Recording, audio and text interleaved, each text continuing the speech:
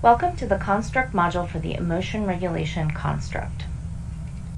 In this module, we will review the research background and the rationale for including this construct in the K-3 formative assessment. Then we will discuss the assessment materials for this construct, which include the progression itself with examples of the skills, as well as the assessment means form. Emotion regulation, or being able to control one's emotions, involves initiating, inhibiting, or modulating one's feelings. It plays a fundamental role in children's thought and behavior in the school context and underlies a range of critical school-related skills.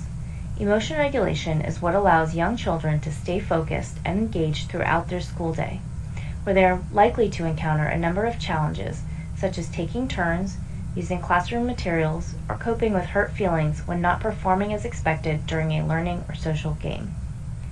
There is research that finds children who successfully manage emotions are more likely to be successful in school. For example, children who have greater self-regulation in kindergarten tend to be more skilled in reading and math in later grades. Being emotionally regulated supports success in school by its impact on focus and attention, planning and finishing tasks, persisting and maintaining motivation to be engaged with tasks and activities, and having positive relationships with peers. When children regulate their emotions, they are better able to participate in their learning environment. The ability to regulate emotions, however, is not necessarily a self-taught skill. Children often need support when learning to regulate emotions and are able to increasingly employ learned or suggested strategies over time, moving from more reactionary behaviors to more reflective ones. This construct progression focuses on the child's use of strategies to regulate emotions and related behavior. When we refer to strategies, we are referencing the ways in which children learn to manage their own emotions. The end result might be a change in intensity of emotion, change in the emotion itself, or both. Strategies can be verbal techniques, such as talking oneself through a difficult task. They can be physical, such as moving away from something that is causing distress. They can be cognitive, so thinking about something in a new way so one doesn't feel bad. Or it could be a combination of strategies or strategy types. Note that there is an emphasis on the word learned. We generally don't expect children to teach themselves how to regulate emotions, although they may discover ways to regulate their emotions without help from others. This progression focuses on the ways in which others are instrumental in supporting the child to learn and use strategies. It might be informal support, such as telling the child to move away from her friend if she feels herself getting frustrated, or it might be a more formally taught strategy, such as setting up a reward system or an interactive lesson on paying attention to one's own emotional state. Given that the experience of emotions is internal, we may not always be able to observe emotion regulation. It is okay to ask the child what he or she was doing or thinking if it is unclear whether he or she had regulated an emotion. The first understanding reflects the child's understanding that verbal and nonverbal strategies, including external support by a teacher, parent, or peer, can be used to regulate the experience of emotions and the expression of emotions. The first two skills that correspond to this understanding are about what a child can do in terms of regulating his or her emotions with support, with the difference between skills A and B being the level of support. Skill A, when offered strategies for regulating the expression of emotions, begins to use the strategies offered with continual support. We use the term begins to capture the children who benefit from a lot of support during the day for regulating their emotions. It's not that they can't regulate their emotions, but they rely heavily on support for doing so. You will find that the child might not always respond to your support right away, or need several strategies offered before one works for him or her. This also captures children who need a lot of support from setting to setting. Skill B, when offered strategies for regulating the expression of emotion, consistently uses the strategies offered with minimal support. For this skill, the children are pretty good at regulating with support. They typically respond immediately to the support and adjust behavior accordingly.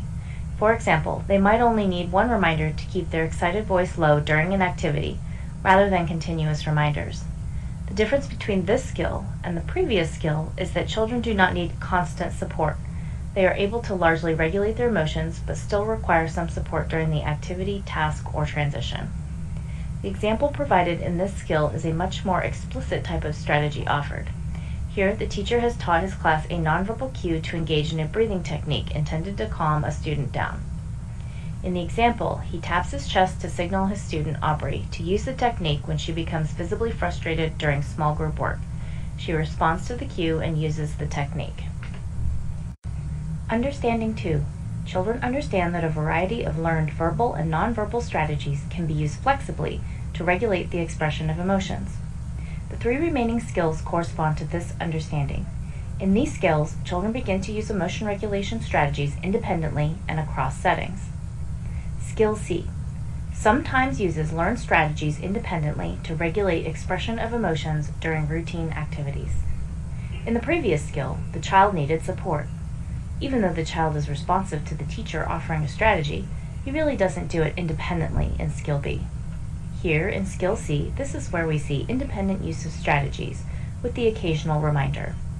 You might see examples of this during certain settings or times of day, such as needing more reminders during high-energy activities like recess or gym, or at the end of the day right before going home.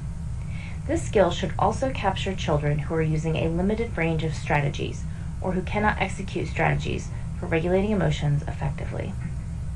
In the example here, the teacher, Mrs. Chow, observes a student using the ask 3 then ask me strategy, rather than interrupting her while she is working with other students. You can see here that Amy has used a strategy independently. In order for Amy to be placed here, rather than in the next skill, the teacher would also have to observe that Amy still needed support at other times. Skill D consistently uses learned strategies independently to regulate the expression of emotions during routine activities. Children who are at Skill D are pretty consistent in being able to regulate the expression of emotions in their everyday environment. What sets this apart from the previous Skill C is really the frequency in which children need support. If the child rarely needs support, they would best be characterized by Skill D. If support depends on the context, such as recess versus reading, or changes daily as he or she is trying out their emotion regulation skills, then you would place them or her at Skill C. This skill also captures most children who do not display strategy use in an obvious way, but maintain an outward regulated state throughout the day. In the first example, under D, the teacher sees Reese using a skill for monitoring her emotional state, such as comparing her feelings to a revving engine and then taking action. The teacher observes Reese going to the reading corner after recess. After talking with her, the teacher confirms that she went to the reading corner to calm her engine. As I mentioned, you would want to look for Reese using learned strategies in other settings and probably on other days to confirm that she is, in fact, consistently regulating her emotions independently. Skill E independently uses learned strategies for regulating emotions during complex contextual transitions to accomplish a different or new type of task because of interruptions or because of changes in the daily routines. This last Skill E characterizes children who are able to regulate emotions even in really complex or unusual situations. For children that appear to be even-keeled, even when most other children are needing to regulate, they would be considered here as Skill E. For example, you might have a child who can keep it together for the majority of the day, but becomes upset when his field trip is canceled and need help reframing the upsetting event so he doesn't feel as bad. This child would not be placed here at Skill E, but would be better placed in the previous Skill D. Our example here describes a child who becomes frustrated when the fire alarm sounds during computer lab, but the teacher sees her taking a deep breath and asking for assurance that she can finish later. Some children will not appear to be regulating their emotions and therefore may be more difficult to place in the progression. There could be a number of reasons why these children are more difficult to assess, including mastery of emotion regulation skills, having a high threshold of emotional arousal, or overuse of avoidance strategies. It is important not to assume that the child is well enough equipped with emotion regulation skills simply because the child does not appear to be unregulated. For these children, you will likely need to conference with them in order to determine if they do have and use a variety of emotion regulation strategies and are not avoiding the emotional arousal altogether. As a general rule of thumb, if you observe a child to be mostly avoidant and occasionally needing support when avoidance does not work, the child would be at a Skill C. If you observe a child to be regulated throughout the day and avoidance is not their only source of strategy use, the child would be at Skill D. If you observe a child to be regulated even when his or her peers are having difficulty maintaining regulation, or you know the child is experiencing more intense emotional arousal during an unexpected event, the child would be at a skill E.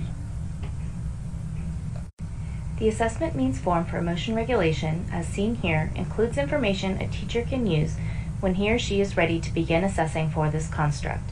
The top of the form includes a reminder that teachers should try to assess children in the most naturalistic environment possible.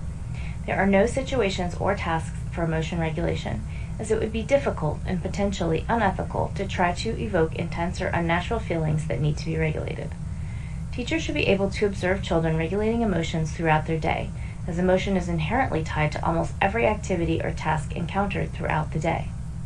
There is also information here about the development of this particular construct, instructions on how and where to potentially observe students demonstrating these skills, as well as some potential materials you could use in your assessment. There is a note about how to record evidence and place children on the progression, and examples taken directly from the construct progression form. These are a quick reference for teachers and serve as a reminder of the skills in this progression. We cover how teachers can document their evidence for each construct progression on documentation forms and in the platform in a separate module. We do want to point out that we have developed watch-fors for each construct, which are brief reminders and keywords that help differentiate the skill levels on the progression. These can be found on the documentation forms as shown here. Being successful in regulating emotions often depends on the use of strategies, which can be supported by teachers and peers. This progression, which is in the social-emotional domain, consists of 5 skills ranging from regulating with a lot of support to regulating independently. Thank you for your time today. We hope you learned everything you need to know about the emotion regulation construct and are ready to begin assessing.